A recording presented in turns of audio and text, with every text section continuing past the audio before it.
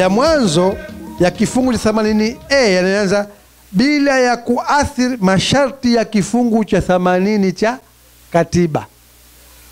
Kifungu cha 80 kinasema nini? Kwamba marekebisho yote ya katiba lazima yapate thuluthi mbili ya wajumbe wote wa baraza la wawakilishi. Hayo kwa CCM kwa Zanzibar haiyapati mpaka kiyama. Ya 2/3 peke yake kwa Zanzibar haipati mpaka kiyama. Kwa hivyo ninachosema nini? Ni kwamba unaweza ukamanipulate kura maoni, utakuwa baraza la wawakilishi. Kwa hivyo utarudi pale pale, utaipitisha hii, lakini lile sharti la mpito la kwamba katiba ya Zanzibar irekebishwe ili vifungu vyake viwiane na katiba hii halitawezekana. Na kama halitawezekana maana yake nini? Mgogoro wa katiba uliokuweko baina katiba hizi mbili unarudi sasa baina katiba hii na katiba hii. Tuko pale pale. Kwa hivyo hiyo ndio legal channel ambayo tunaitegemea. Na tumemwambia wazi wazi katika makongamano tuliyofanya kwamba wasijidanganye kwamba kama wanadhani kwamba wanaweza kulazimisha. Hasa interest kubwa zaidi zilikuwa kwa upande wa kuikalia Zanzibar kibabavu kuendelea. Tunaambia hilo litakwama kwa sababu mamlaka ya Zanzibar iko kwa Wazanzibari wenyewe. Na nikuhakikishie tukijaliwa CAF tukishinda na tutashinda tukijaliwa uchaguzi huu. Kwa hali tunavyoiona, tunakwenda kwanza kuuliza wananchi wa Zanzibar nini maoni yao juu ya hatima ya muungano na muundo wake kwanza kabla kwa moja jingine lolote. Kwa hivyo hilo nadhani nitakuwa nimekusaidia ndugu yangu Solomon. Swala la Sheikh Omar hili naomba kwa sababu kabla masuala mengi yanahusu Zanzibar naomba niweke mwisho. Kwanza nimjibu ndugu yangu Obida alizungumza kuhusu UKAWA. Ni vigumu kwa sasa hivi kuzungumzia UKAWA hasa sababu swala lako limejikita katika policy agenda. Sababu UKAWA as such haijawa chama cha siasa bado. Kwa hivyo haina common platform yake. Nilisema hapa mwanzo tumeunda kamati ya wataalamu ambayo inashughulikia mbali ya swala la formula ya namna ya kushiriki uchaguzi na namna gani ya kuangalia manifesto za vyama vyetu ili kuweza kupata common minimum platform ambayo tutaendelea katika uchaguzi. Lakini nadhani nilijibu kwa jumla nisikuache hapo hapo tu kwamba bila kuzungumzia UKAWA isa sababu sina haki ya kuisemea UKAWA kwa policy ambayo bado haijakuwepo. Mimi nadhani tukizungumzia swala la ndio maana niko interested swala kwamba tunamsaidiaje Mtanzania wa kawaida. Mimi nadhani nilisema pale mwanzo kwamba msingi wa yote ni kwangu mimi ni accountability. Tukifika pahala pa kuvisubject vyombo vya utawala kwa wananchi iwe moja kwa moja au kupitia vyombo vyao vya uwakilishi tukapata uwajibikaji basi tutapata maendeleo ya wananchi. Tanzania tunafikiri tunakubaliana sote hapa. Iwe Tanganyika iwe Zanzibar si maskini. Hivi jamani mimi niulize katika ukanda ule wetu ule au bara zima la Afrika pengine hata kule nchi nyingine za dunia kuna nchi ambayo imejaliwa neema kama ambayo Tanzania inayo? Moja ya chanzo kikubwa cha maisha ambayo liko ya watu ni maji. Tanzania ina Lake Victoria, ina Lake Tanganyika, ina Lake Nyasa, ina mito tele haisabiki, ina bahari imezungukwa huko. Tukizungumzia madini tuna dhahabu, tumebakishwa mashimo matupu chini ya sera CCM, lakini tunajisifu tuna dhahabu, tuna almasi, tuna uranium, sasa tuna gesi va kuifanya hatuijui kwa wingi wake. Ile the first strikes 3 za mwanzo imefika uzalishaji kufika trilioni 12 cubic feet za gesi. The first findings za Start Oil katika kuchimba gesi katika corridor ya Mtwara. Ardhi yenye rutuba ya kuweza kulima mwaka mzima tukarotate mazao. Wafugaji Tanzania ni katika nchi mimi kwa sababu nimejua karibuni Tanzania ni katika nchi zinazoongoza Afrika kwa wingi wa mifugo. Nadhani ni ya pili au ya tatu katika Afrika. Hasa tujiulize vipi nchi hiyo inakuwa maskini? Tano mtangulizi wa CCM walituambia kwamba ili tuendelee tunahitaji mambo manne. Ardhi, watu, siasa safi na uongozi bora. Sidhani kanaweza tukabishana kama tuna ardhi au hatuna. Sidhani kanaweza tukabishana kama tuna watu au hatuna. Tumeongezeka zaidi mara 2 kuliko ilivyokuwa. Sasa kama hatuendelei tatizo liko wapi? Labda tu siasa safi na uongozi bora. Kwa hivyo swala lako ndugu yangu kwamba tunaweza kuwasaidiaje Watanzania, nafikiri tuna mambo moja ni people's empowerment tunavyoona mimi, na hiyo unaweza ukalipata kupitia misingi mizuri ya wajibikaji. Na mimi nadhani CCM hawakutaka katiba bora, wamekuja na uvundo huu kwa sababu hawataki wajibikaji. Ukiwa subject wao katika mambo ya wajibikaji. Leo angalia Chenge kaitwa katika baraza la maadili, tazama jeuri yake. Hivyo katika nchi kama Marekani mngekuwa na public servant akawa jeuri kama ile, lakini why anatamba namna ile? Ni kwa sababu anaamini kwamba anaweza kufanya yote yale na baada vyombo vikamlinda. Tutakwenda kumpiga mfanyabiashara Kariakoo pale machinga kwa sababu pingine ya kodi ya shilingi 100 au 200 au shilingi 1000, lakini mtu anakuambia bilioni 1.6 ni vijisenti tu hivi, is fine. Mama anakuambia milioni 10 kanunua mboga tu, kwani ni issue hiyo? Sasa mimi ninachokiona kikubwa kiko wapi? Priorities zetu ziko wapi? Tanzania, mmoja mbunge wangu wa Mji Mkongwe anaingia katika bunge la Muungano, Mwalimu Sanya Grace anasema Tanzania haipaswi kuwa the begging bowl of Africa. Ingepaswa iwe ni bread basket of Africa kuwapa wengine kwa hali yake iliyokuwa nayo. Lakini leadership is failing us.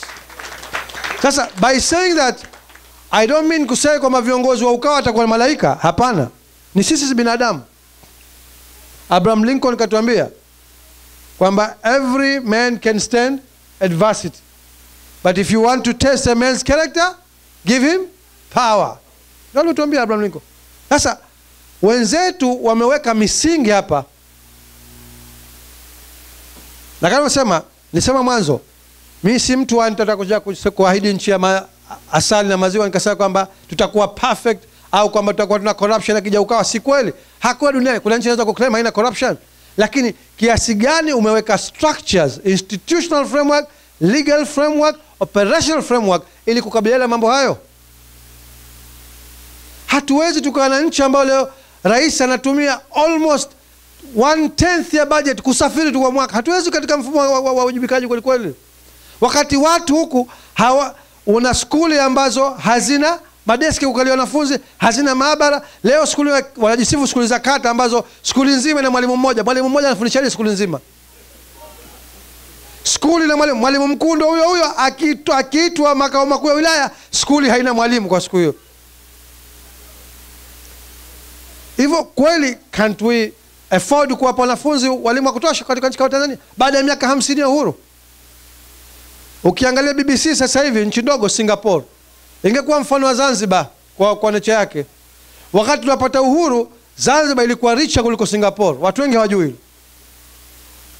Leo Singapore BBC wametoa documentary maalum leo, wanasema from swamps to skyscrapers. Why are we failing it?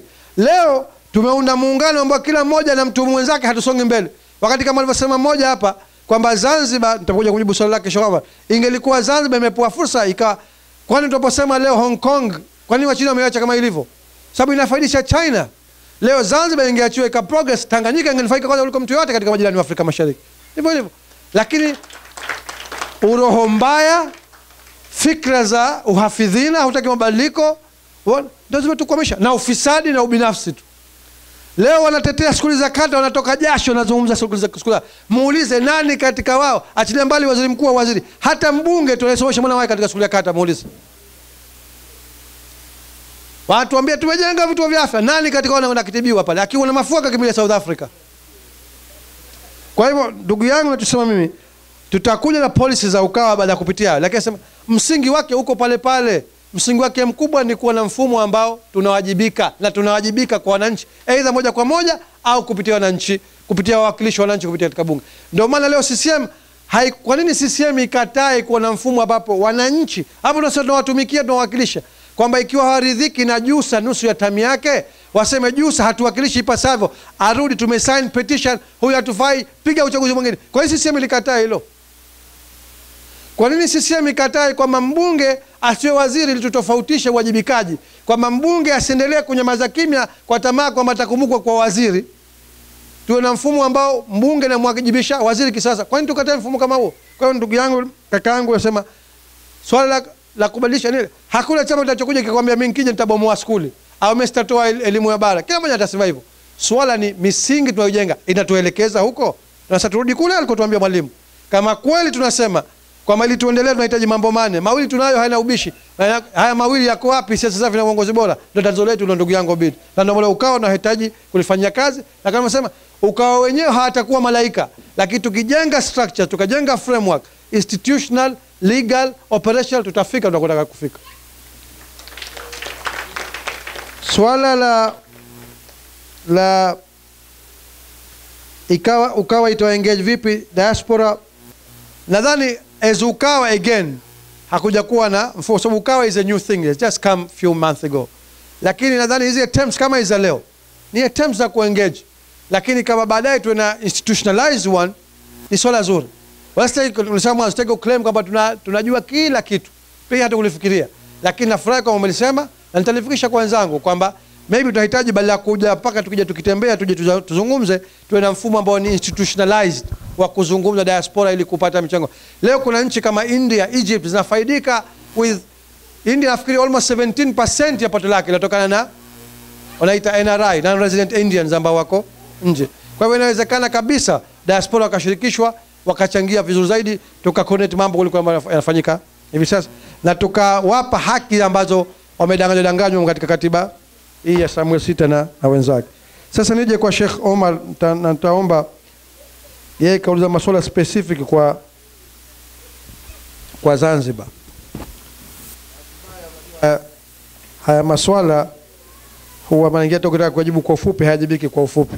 Hamna tatizo. Lakini nitasema kwa ufupi sana. Moja amesema Wazanzibari walioko nje wafanye nini? Mimi nadhani kikubwa ndicho ambacho tutakifanya, kwamba moja ni kuendelea kusukuma mbele na kushajiisha swala zima la maridhiano kwa Wazanzibari. Zanzibar na pengine nchi yoyote nyingine isingeweza kupiga hatua mbele kama ingeendelea kuwa na mvurugano na hitilafu na migogoro ndani yake. Hakuna nchi yote duniani iliyoendelea katika migogoro. Na tulipoamua sisi baadhi yetu kuwa champions wa maridhiano mwaka 2009, kama tulivyokuwa tumehangaika tangu 10 miaka nyuma, ilikuwa tukiamini kwamba Wazanzibari wakiwa moja wana nafasi kubwa zaidi ya kupiga hatua mbele kuliko wakiwa wamegawanyika. Kwa hivyo tusema hicho kimoja kifanyike. Na kingine tayari mnakifanya, kitarudi pale pale. Mimi naamini Wazanzibari walioko nje kama walivyokuwa Watanzania wengine wanachangia pakubwa katika mabadiliko yanayotokea Zanzibar. Hata kiuchumi, leo watu wengi wanaojenga pale na vitu vingine ni fedha ambayo nyingi inakuja kutoka nje ya nchi. Ukiondoa wale mafisadi wanaofanya kazi katika mfumo wa serikali pale, wengi wananchi wa kawaida ni wale ambao mazao wako nje, wanawaletea chochote, wanajenga majumba na wanachangia katika GDP na vitu vingine kama hivyo.